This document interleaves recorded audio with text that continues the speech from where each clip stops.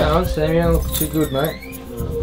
What's happening? I don't know. I think it's my thoracic again. You can't breathe? Nah, not when I put my head down like that, or turn it. So if you put your head down or turn, like that, it just shoots into your chest. Yeah, right into the back. Your back, you know, just takes your breath away. Yeah. Okay. You know, like when I first came here? Yeah. Like that. Yeah. It hasn't been like that for ages. No. You can see it in your breath. You're struggling. Oh, it's killing me. Have you noticed anything else, like indigestion or bloating, or you know, changing your heart rhythm or anything like that? Get any palpitations or funny heartbeats? No. Good. So you're just getting this really sharp pain in here. Yeah. And like someone stabbing me with a knife right into my spine. And it's stopping you from getting your air. Yeah. Okay, we've checked Sam out thoroughly, and this is where his subluxation is here at T8. You can see a little bit above, the spine kicks off straight. This is where the nerve pressure is here. Yeah, that's it, I can see. There's a lot of swelling in there too. There's a lot of hurt in there. This is what a subluxation looks like sometimes from the outside. And then you got this big massive bulge of fluid, and then the spine goes back to normal again. So in there, you've just got this masses of water just sort of floating underneath the skin there. Kind of takes up from that space to that space, and it spills out around there, and it spills out around there. So it's quite a nasty thing.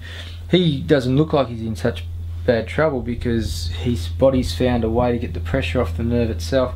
But if I got him to drop his shoulders, or if I straightened him up, he'd just about hit the floor, I reckon. So if I just put a bit of pressure on this vertebra, see how he wants to run away from me? That's just the smallest amount of pressure there. That side's real bad. See, like that, what I'm doing there, Sam, is this much pressure. Yeah, no doubt. Alright buddy, we can fix this up on this table, come on. Alright, you can see this is all, see how rock hard these muscles are here? He's just got these two big channels of massively guarded muscles, like they just won't let go at all. Yeah, that one right there. Yeah. Compare that to that there. Oh. Yeah, that one. Okay. That one's the worst one. Compare that to that there. They're all as bad as each other. They're all good friends, I think.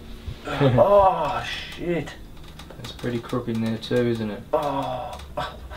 That's the one that I decided in the chair is your problem.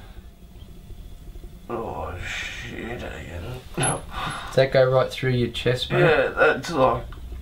Yeah, that's the nerve pressure there. Alright buddy. Because of how guarded these muscles are, I'm going to use a different contact to what I would normally use for this. I've got to get over this massive, look at that, it's like a big valley of tissue there. Alright, this is not going to be easy for you, mate. But I'll make it as gentle as I can. Go for it. Oh!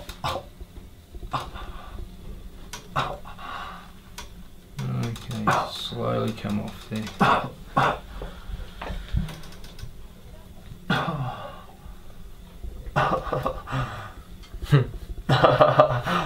Wow.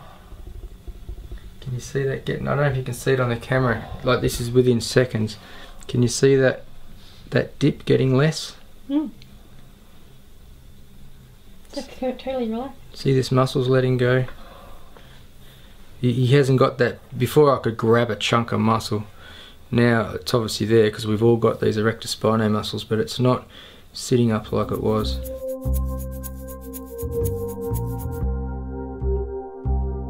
Obviously there's still all this fluid there because, you know, that can't go away in 5 minutes. These muscles are starting to let go. See how that's got some, it's got some softness in it now? That was just rock hard before. I'm going to stand you up, Sam. See how that feels, mate. Good already, I know. That's great. Yeah, feel the difference? Oh yeah, that's instant. I can like stand up straight before I was like this. Get some air in? Yeah, that's good. Yeah. Oh, see, look that. Awesome, mate.